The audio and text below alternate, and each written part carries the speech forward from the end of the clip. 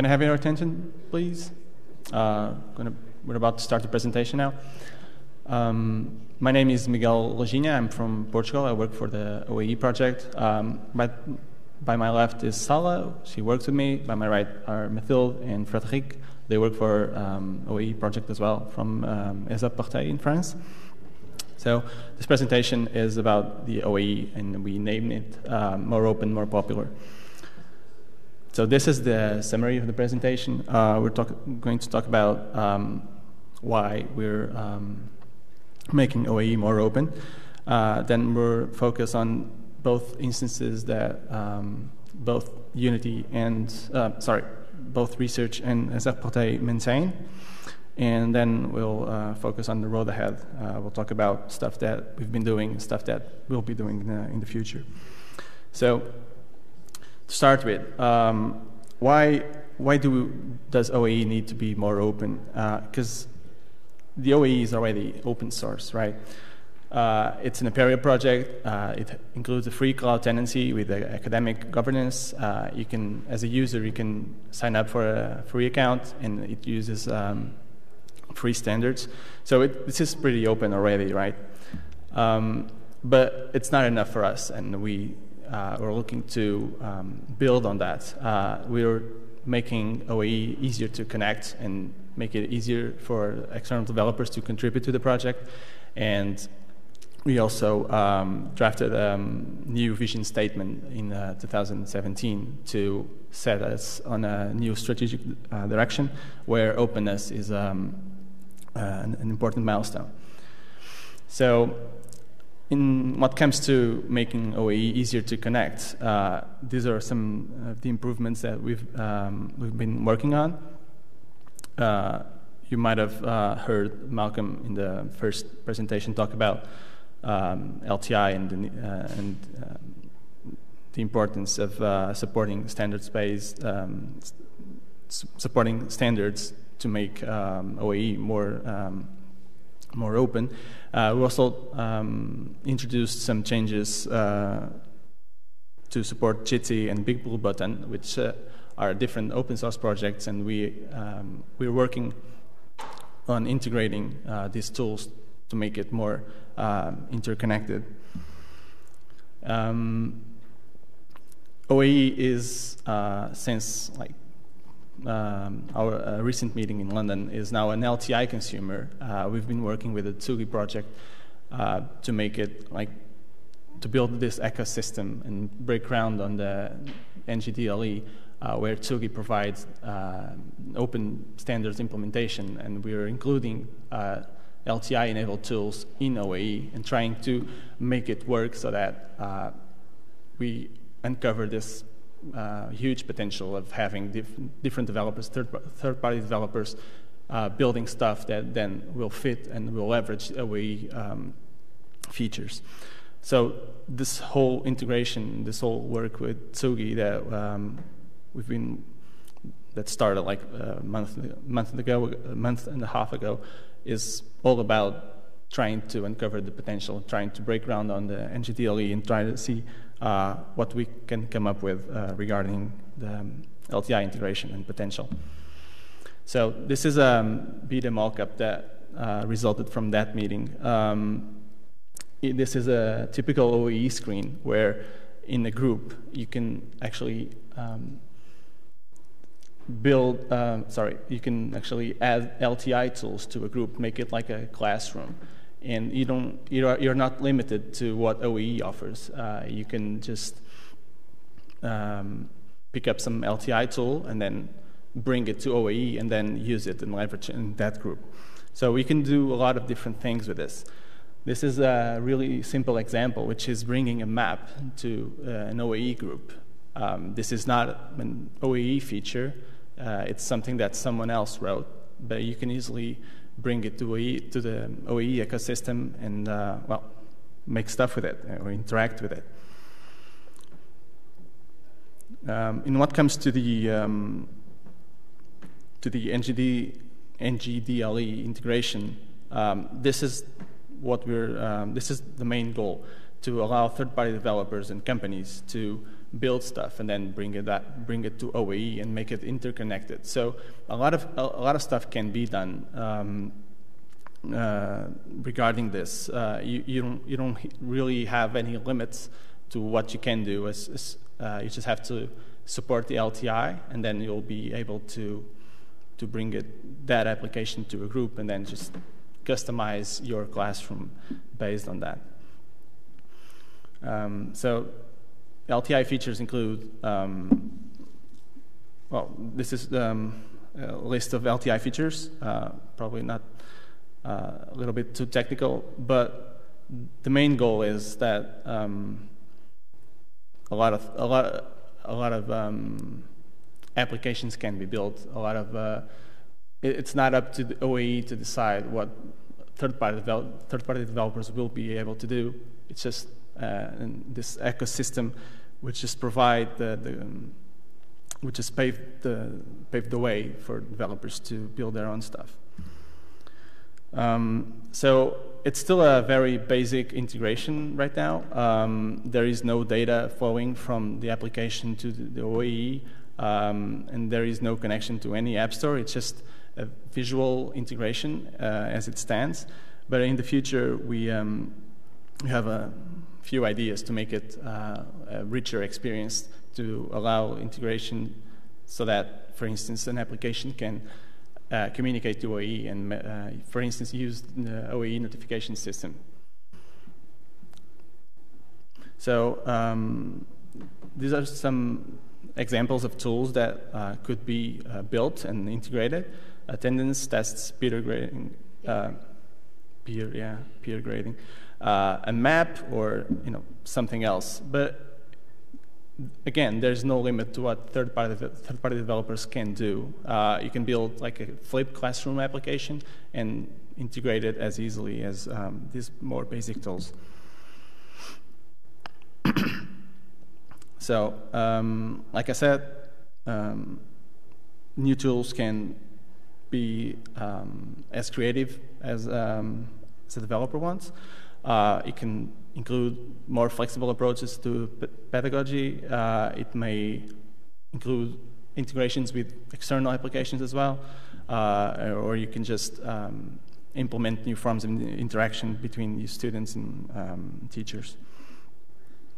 So about the Jitsi integration, it's, for those of you who don't know Jitsi, it's an open source video conferencing platform. What we did was to add it to OAE groups, so that if a group is collaborating or discussing something and suddenly needs to enter video conferencing, it's just one click away. In what comes to making OAE easier to contribute, some of the these are some of the enhancements that we've been working on. So OAE is built on Node.js, and in the future we'll be upgrading the Node.js version so that it's more modern. It's built to scale, so there will be no it will be easy to build something that will need to scale based on the current infrastructure. Now we've just pushed out a new release including Dockerization, so that if you're a third-party developer, if you're just starting, you can easily now set up the whole system in like 5 minutes, which is a huge improvement on what we had previously. And we also worked on a lot of new documentation and contributor guides. So for those of you who are not aware with Docker is like this new container technology. We're not using Docker beyond development right now, but we might do that in the future. Right now, our main goal was to make it easy for developers to just set up the whole system. The whole system is quite complex. It includes messaging system, Elasticsearch, RabbitMQ, Nginx, a lot of different components that work together. So It's been quite an effort to make it all work in Docker, but it's been done, and now it's pretty simple to make it work. Let me just give you a glimpse of how that works right now. So if you clone the repository from GitHub, you just have to basically follow 3 different commands and then run docker compose up, which, well, I'm on the Mac, so it's going to be a little bit slow due to volume mapping, but it will just start dumping out some logs, and in the end, we'll get the whole system running in no time. Let me get to that after.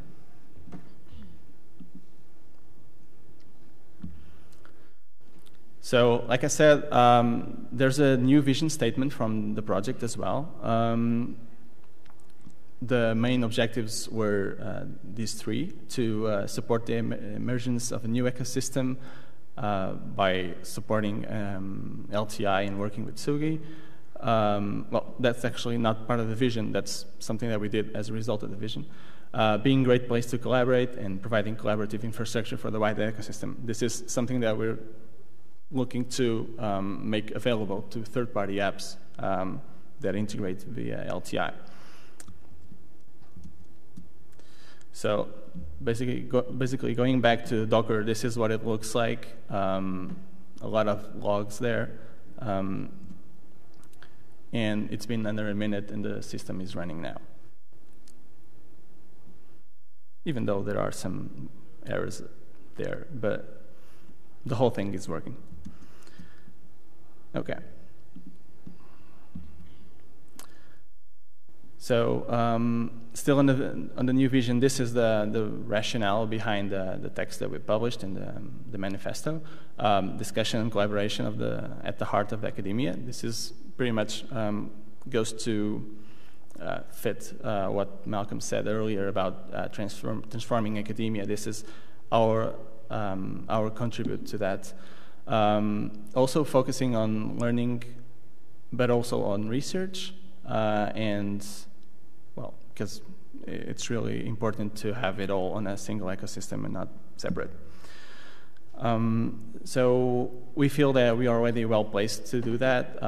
Like I said, OAE is an open source project. It's multi-tenant, it's well connected. It includes several open source projects within, and well, it's being used by a fair amount of people as we speak. And Mathilde will focus on that later. So more about the ecosystem, standards, working with different projects, all about openness. Okay, so Mathilde, please. Oh, okay.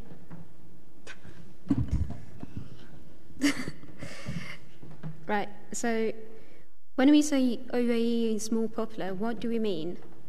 There are 2 major instances of OAE that are running. I'm going to talk about Unity, provided to us by Research.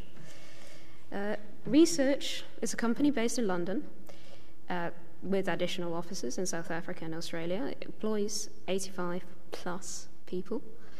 And the main goal of Research is to provide universities with up-to-date information about research, including research funding opportunities, news about research policy in the UK, in Europe, and all over the world. But UK and Europe are our main focus areas. Unity is an OAE instance that Research is running with over 18,000 tenancies. Many of them are not adopted yet, but we invite everyone to adopt one if they want. We have made it as easy as possible for a university to adopt their tenancy.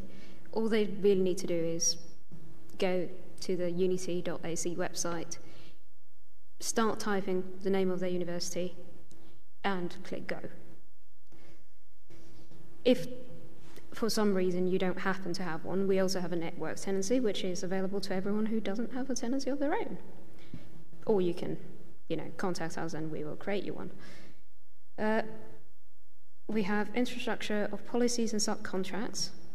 We are very careful about keeping your data safe in the European Union. No offense. And we offer a service level agreement under which the university now owns all their data. Otherwise, we are the data controller, but we don't use our powers for evil.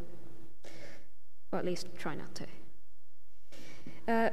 Pricing is $1,880 a year for an entire university. And we have paying customers. You'll be glad to hear. We are. We have a COCO tag, that is the Guerin Code of Conduct, which offers some privacy guarantees for tenancies using shibboleth, and an RNS tag, which guarantees identity for collaborative environment.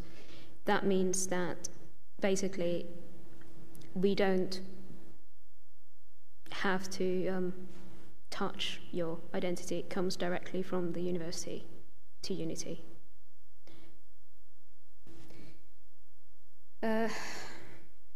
More tenancies and more users. Better SSO integration. We have now become members of In Common and many other access management federations. And we have recently started a Unity user group, which allows everyone to come in and leave comments about what they want to see, how they want us to evolve, and also provides information about new releases, etc. I think that is all that I have on Unity, so I'm going to hand over to Mathilde. So, hi everyone. So I'm just going to say a few words about ESUP-Portail, which you may also know as the Apereo sisters organization. Again, Dolphin's words, not mine, actually. So ESUP-Portail is a French consortium with a bit more than 70 members. Its main goal is to develop, support, and promote open source solutions in higher education. So at the beginning, in 2002, its primary objective was to help higher ed institutions find a platform, a portal, to gather all their digital services into one single place, in order to make it easier for students, teachers, faculty members, etc., in their daily life on campus and at home. But over the years, that becomes much more than that. The institution has identified new expectations and needs, so the mission of the consortium has expanded far more than just our work in the portal solutions. And nowadays, we have 9 working groups, so each one of them represents a team of people from our community collaborating on specific topics like authentication, analytics, OAE, for instance, and a lot of topics that we are working on at the moment. But to achieve all of that, we've obviously had the help of the of partners, the institution themselves, of course, but also some partnership with the MU and Cocktail, which are both software editors for business application for a higher ed institution. The ministry has also been a great support in our task, and I can't forget to mention Apereo, with which we started collaborating with for more than 10 years now, and when they were still Jessic and Sakai. And because we share the same values, I think, in the main mission. And this collaboration has been quite productive and has been growing over the last 5 years, especially when we first signed our first MOU. And I think Fred will talk more about the UI stuff. Hi everyone, I am Frederic. I'm the coordinator of the ESUP-Portail working group. This working group has several objectives: maintaining the French version, defining a strategy for implementation in our community, developing new features and widgets, but also sharing experience feedback with other institutions and partners like we are today. So, you may be wondering, why did we not use a Unity instance, for example? Well, some people may call us paranoid, but data privacy is the main concern from us. So the idea of relying on third-party host services was ruled out from the start. Therefore, we had no choice but to host our instance, which is what we did in April 2014. As of today, we have 15 tenants for university or community of different size. Other CEO have already showed interest in opening a tenant for their institution. So this number is expected to increase in the near future. Today, we have more than 11,000 users on the platform, which means that this number was more than doubled in just 1 year. On our own instance, we have over 2,700 groups and 32,000 documents. In France, OAI is being used in quite different contexts and levels. We have identified several use cases, either around the organization of national or international working groups or collaboration with faculty departments. Students also use the platform to share course notes, work on pedagogical projects, or even interact with their professor. Over the years, users' feedback was always been extremely positive, and OAI is now considered a great asset for teamwork, no matter the size of the group. And that's mostly because people love how easy to use OAI is. So now, we are going to focus on some of the new features and other stuff the OAI community is currently working on. After the contribution on Jitsi, we chose to develop backend tools to facilitate basic operation. The first thing we worked on was the transfer of accounts between tenants, which can be quite indecent. People tend to transfer from one institution to another, at least during their education or career. From the user point of view, the process is actually quite simple. They generate a random code from the account they want to transfer the data from. And logged in on their new account on the other tenant, the user enters their former email address and the generated code to validate the transfer, and voila. Technically speaking, this was not that easy to implement, but we are about done now. The code is being reviewed by the OAI team, so we may need to make some change, but hopefully this feature should be available before the end of the year? Yeah. Okay. In meantime, we are currently working on the actual deletion of user account and data. As you may know, an admin can delete an account in the current version, but also it marks the account as deleted in the database and make it impossible for the user to log in. As you can imagine, this kind of dilatation does not comply with the existing and upcoming regulation in France and the European Union in regards to data privacy and the right to be forgotten. There is still a lot of work to do, but we hope to submit a first pull request no later than September this year. Thank you for your attention. So I will now turn the floor over to Miguel. Thank you. So let me just tell you about a bit about user experience. This is one of the long-standing priorities as we work on OAE, and the reason is user experience is like a never-ending job, and there's quite a few reasons for that. New forms of interaction is one of those. Excuse me.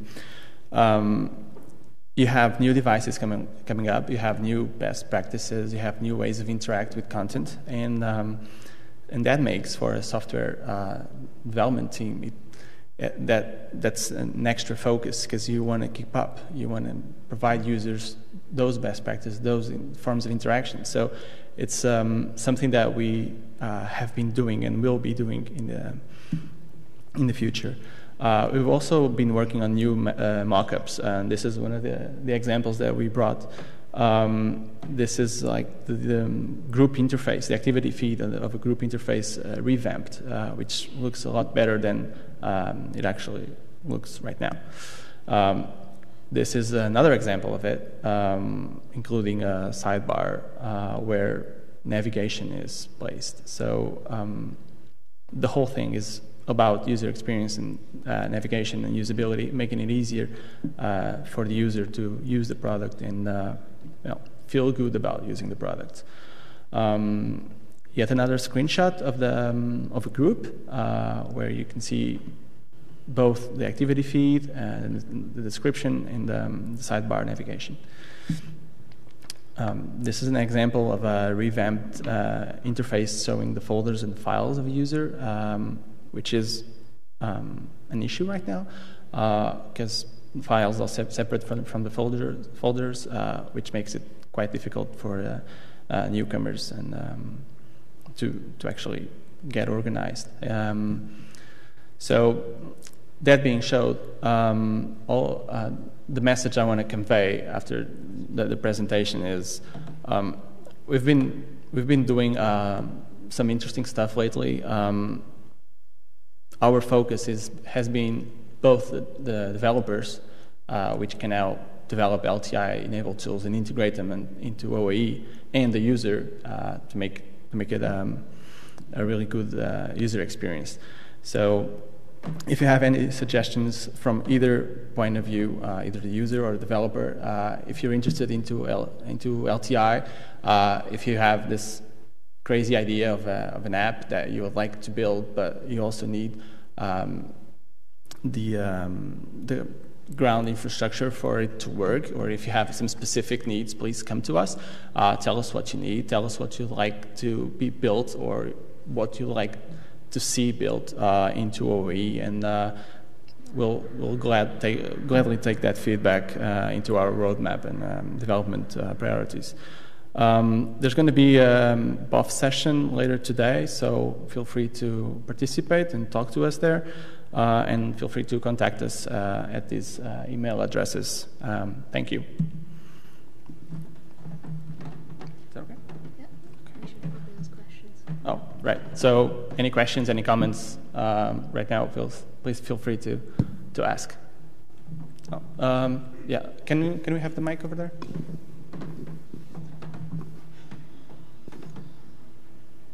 Hi. Yeah, so I wanted to ask about the LTI integration. You had a list of LTI tools up there that you'd used. Surely any LTI tool would work, wouldn't it? So are you asking if any LTI tool is? Yeah. Yeah. So LTI is pretty generic in the sense that yeah, no, I kind of as soon as you support the standard, there's as far as I see it, there's no way it's not going to work. So my next question is, well, Sakai can be used as a LTI tool provider. So, I mean, have you tried connecting the two together and having all the Sakai tools inside OAE? Because that would seem quite exciting. Question. We haven't tried yet, but we definitely will. Currently, the limitation with the LTI tools is that we don't have information coming back to us from the tools. So the information lives in the tool, inside the tool, which is, it's the first version. It's not finished. Yeah. That's basically where we are going to move next. And after that, there's going to be a lot more than we can do with it. I had one more question, if that's okay. Have you thought of making OAE a tool provider, so Sakai could link to it and have it as an extra tool? Yes, we have thought about it. That would be absolutely brilliant. Yes. It's something that we talked about with Chuck in the meeting that we had about OAE and LTI and Tsugi in April. But we decided that basically to go where we need to go, we should become a tool consumer first. It doesn't mean that we have ruled out being a tool provider as well. Any other questions? Okay then, so thanks again for your time and patience.